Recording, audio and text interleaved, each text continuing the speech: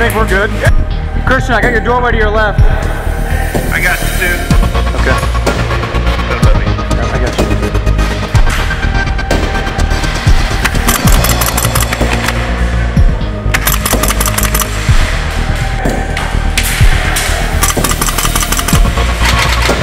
Right around that.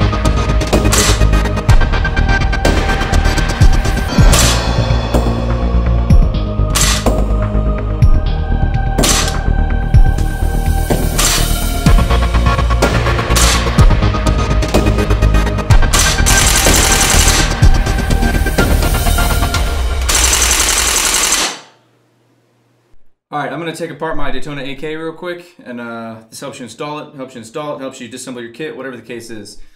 I will say I had my kit installed by Tony, so I could have him basically thread the outer barrel to be a little shorter, a little stubbier. So I did not install this kit, but I recommend anybody that does not install their kit should at least take it apart to see how it works in case anything goes wrong with it or just general maintenance and all. The gun is actually really easy to take apart, but it was the most annoying to get my hop dialed the best in comparison to other Daytonas, and I'll show you why that is. So here we go. First part, take off the top cover. Pretty simplistic. Pushing the recoil spring in just like a real AK. Wiggle it off, might be a little tight. Step 2, there's going to be recoil assemblies right here. You're basically just going to push this forward and just it's going to kind of come out. I'll show you a quick little view. You can kind of see right here how some little guide rails there for it. As you pull forward, it's going to come out of those. Pull out, come up, recoil spring is out. Alright, so your kit's going to come with a nylon spacer. A lot of people in the forum put it behind the spring here. That is not where it's intended to go.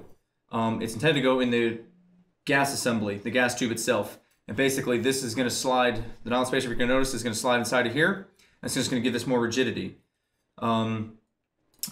This screw up here, I just put a red Loctite on it. I don't ever intend on taking this apart. If anything, just take your spring off and maybe wipe it down. Just wipe it with a rag or something. Step 2, we're going to remove the actual bolt assembly. Just slide your bolt back all the way as far as it'll go to the rear. And what you're going to do is, hopefully this can display it, you're just going to basically pull up on the assembly, rotate it outwards, and pull out. And what you're rotating it for is to allow the air shaft and everything to get out of the actual feed tube and the hop up. And then just kind of pull it up out of the gun. What's a snazzy little, maybe nice design, depends how you look at it, to actually separate the bolt tank from the bolt. On this kit, it's a little bit different than on most kits. Most, you got to actually remove this top screw here. On the AK kit, simply rotate it so you can see it like this. Oops. And slide it forward. And the bolt tank and the bolt are separated. This piece is also loose on your gun. You can unscrew this if you'd like. I put red Loctite in the threads and tightened it. I have no real reason to remove it. If someone has a reason, I guess just let me know in the comments. Alright, next step. You're going to have to remove the selector lever here.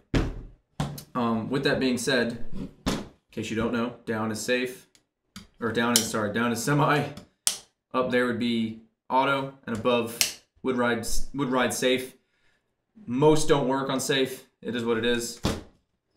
So if we're on safe, if you look, the brass collared piece, the brass little piece there, that is your semi lever. So while you're on semi and you pull it, everything's going to go. If you notice the height here, the height of this lever is slightly higher than the lever next to it, the full auto lever.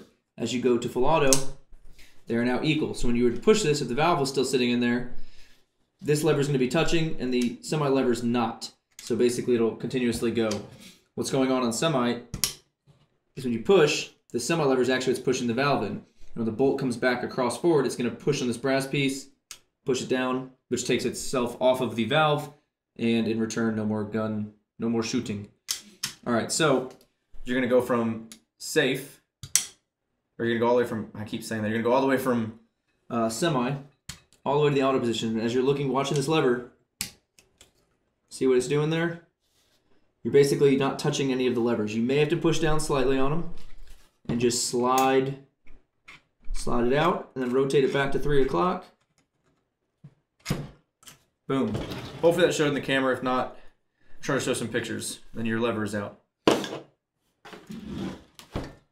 Next for me, I'm going to take off the pistol grip. Mine is a little different than some people's. I'm running a Real Steel Magpul MOE Plus grip, and I also put a grip connect on it.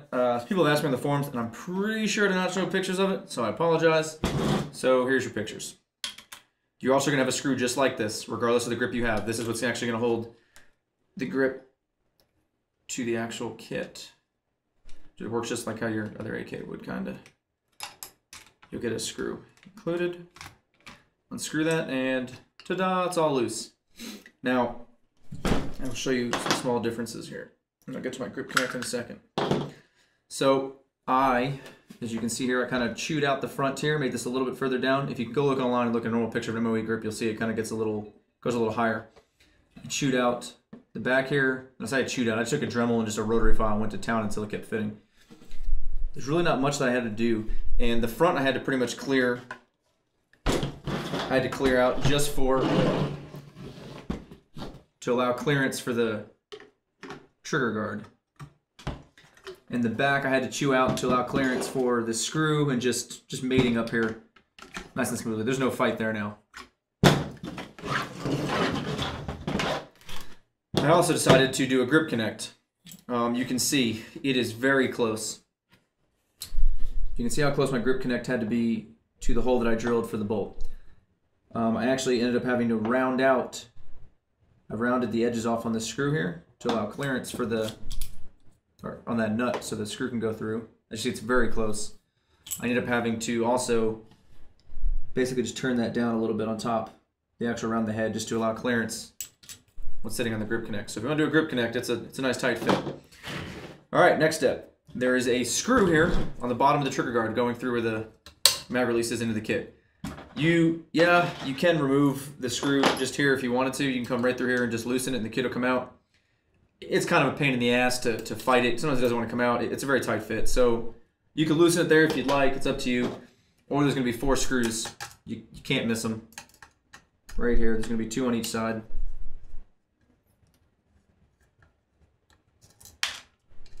There's 1. And 2. In case for some reason you can't see them, they are right there. There's 2 on each side of it. And all it's going to do is just give you some clearance just to get to this screw. These 4 screws here have never been Loctited, to be honest. I didn't really mess with them when I got the kit from Tony. Thank you again for installing it. They never came loose during break-in or ever. So I really haven't put Loctite on them. If you want to, go for it. Loctite's not going to hurt anybody. So that's free. And then you're going to have a screw right there, which is actually holding the rest of the kit. It's going to have a little bit of movement, but don't force that. You're going to break some shit. You'd have to really force it. Now, I'd recommend taking a picture of this assembly in case it comes apart on you or whatever the case may happen. If not, I'm going to show you here. I'll let it kind of go close up so you can see what it looks like. But after that screws out, your kit's just going to slide out. Here's what the kit assembled looks like, in case something just comes apart on yours or whatever the case may be. So there's that. All right, so really that's honestly, for the most part, that's like a pretty big teardown. The other thing would be the whole hop-up assembly. And I said earlier, out of the other Daytonas that I had, this was the most pain in the ass to get shooting well. And it wasn't the kit's, like the actual functioning of the kit functioned just fine. What it is, this is how the hop-up system works in it. I could get the hop real quick to work. I mean, I could CQB play no problem. But as far as shooting, let's say like 50 yards, it'd go out, maybe hook a little bit to the left, a little bit to the right, and it was more or less just me, my R-hop being twisted. But it was fine in the hop-up unit. It was the way that the whole assembly gets put together. And maybe I'm just bitching to bitch. It's really not, I mean, I still enjoy the gun. So you have your hop-up chamber right here. Here's your hop-up screw, right? Just like a normal, what you're used to. And then you've got a screw right here, and I'm pretty sure you've got one on the bottom of it too, if memory serves, because I'm not taking this all apart. This screw and the one on the bottom are clamping it to this piece, which is essentially a big stainless piece that's threaded on the other end. So this end, it just kind of slides in your hop-up chamber, and this Allen screw and another one get clamped onto it. On the other end of this steel piece that's coming through here, through the trunnion, it's got threads on it. The threads are from the outer barrel. They're going to thread into this piece. Once that's there, this trunnion piece that gets kind of just pressed in there is going to screw in via this piece, and it's going to screw and secure its, you know, secure this piece from rotating anywhere. So what I did first was I screwed the outer barrel onto that stainless piece. I then put my hop-up chamber in here and I tightened it to it basically. And it's going to just kind of wiggle around because it's free on this trunnion piece. This screw is not securing everything as a whole. So let this just kind of free float, let it do its thing. Put the feed tube in here now and basically secure a mag in and kind of get it so it's aligned. Once it's aligned, tighten the shit out of that screw, preferably red Loctite, and let it just cure. So my issue mainly was just allowing the hop-up chamber to be ever so slightly rotated. And it wasn't a huge ordeal, but again, it was just harder than the other kits, just being that it was like a 3-piece assembly. Again, the nylon spacer is going to go in the gas tube up through here. It's going to ride in the gas tube. It's just going to sit in there, and that's what for the recoil spring. I'm not going to take this front apart. It's pretty self-explanatory. It's got some set screws and just some pins.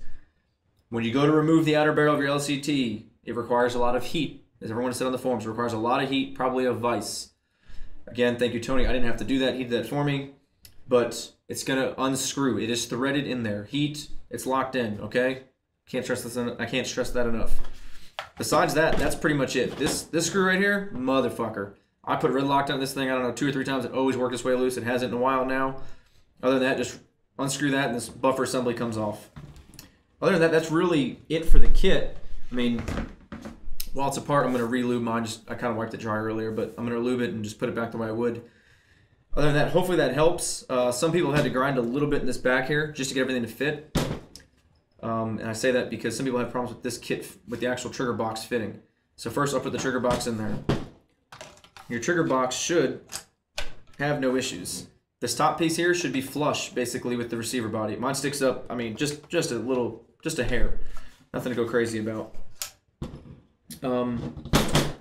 So once the trigger box is in there, put your screw back. Now I'd recommend some blue Loctite. I just ran out of my, if you've watched another video of mine, I actually prefer the, I don't know, it's like kind of a gel, whatever it is, a paste. I just ran out of that. So we're going to liquid again. Liquid works just fine, just like the paste preferably. You don't need a lot.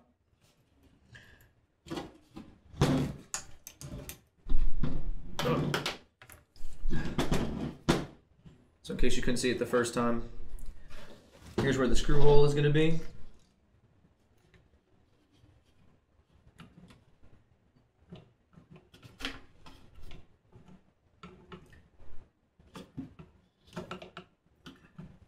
They'll kind of secure the, there you go. So now the kit's kind of secured there. The Loctite will dry a little bit over time. Next piece, we're gonna put the trigger guard on. You've got these 4 screws. I've never put blue Loctite on them. I'm just not going to again today. If you want to, go for it. It is what it is. I haven't lost any yet, so woo, I say that now. I'm gonna lose them next time I go out to the field. I'm gonna get jinxed.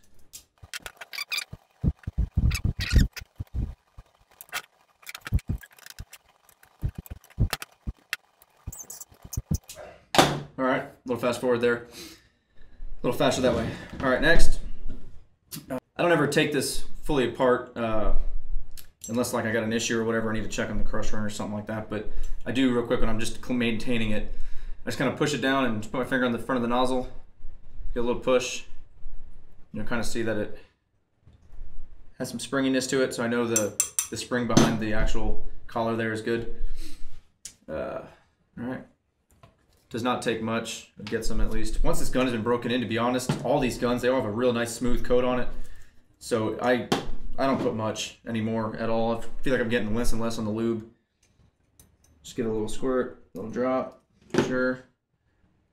Put a little there, a drop there. I guess it depends on your use. I will be honest, most of my play is on semi-auto. So I do have lube in my bag when I go out to the field, but don't really ever use it, to be honest. So that's there. So to reinsert this,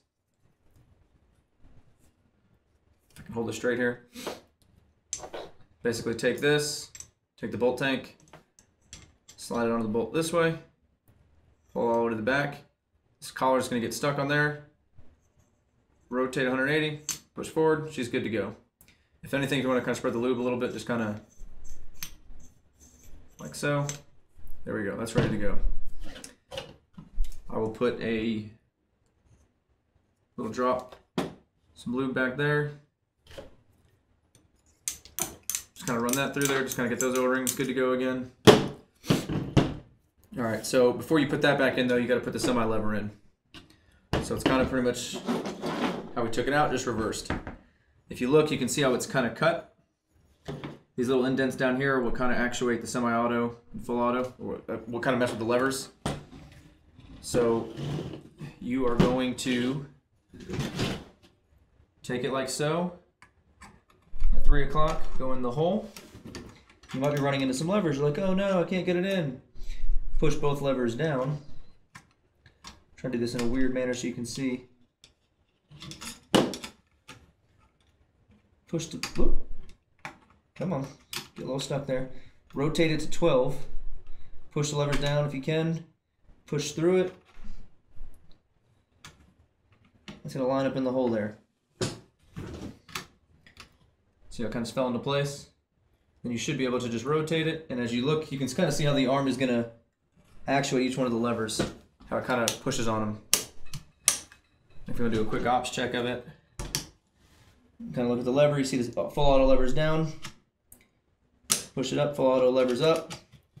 We'll do another ops check afterwards. So I'll leave it like that.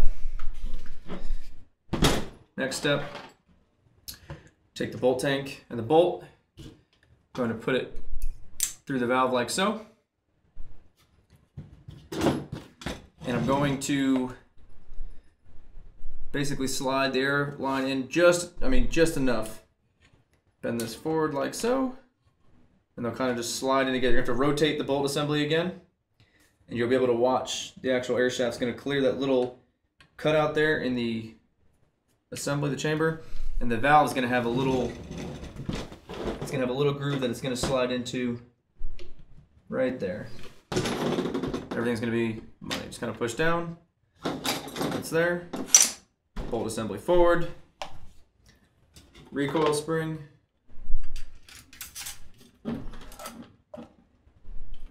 Push forward. Basically the same as before. Let it lock in there. If you want to do a quick ops check of it again now, the semi-auto, you could do it again. Just do the same thing, just look for the levers. Next step is going to be the grip. Put the grip on. You don't have to do this. I do it with any of my grip connects. I kind of stick just something through the line, and all I'm doing that for is, you may notice on sometimes your grip connects, the line may, as you're trying to push down on it, there's no Tech T or any lube on it, it'll kind of just collapse the airline. You're like, oh man, I can't insert this. I kind of just stick any tool in it. That's going to go technically this around here. I do it, and I just kind of insert that into the airline. And all I do that for is it kind of keeps something a little rigid inside of there to kind of help guide it. You don't have to do it if your airline doesn't experience the issue I just described to you. Not all of mine do. This one actually doesn't, but I still just do it out of habit, force habit. I just push down with that. And boom, I know the airline slid up. This didn't, move where it was. And now I'm going to screw my screw in.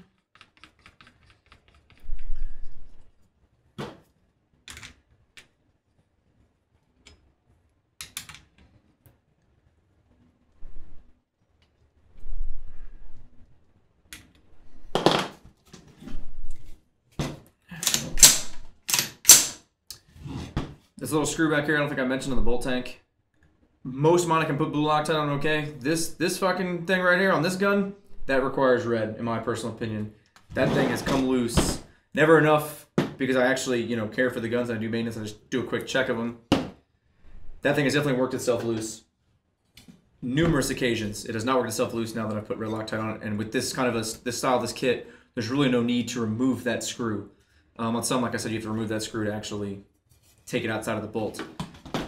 Next, a little groove there. I mean, self-explanatory. This kind of goes in the front. Woo-hoo. You notice it's kind of back. Oh no, I can't put it on.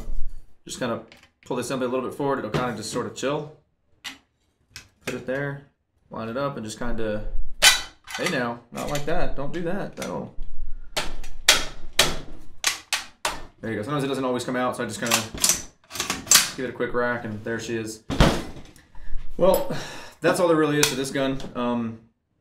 Yeah, if you have any questions, comments, concerns, put it in the comments below, or just make some comments on the Daytona page. Just try to do a little search first if you can. Other than that, have a good one, guys.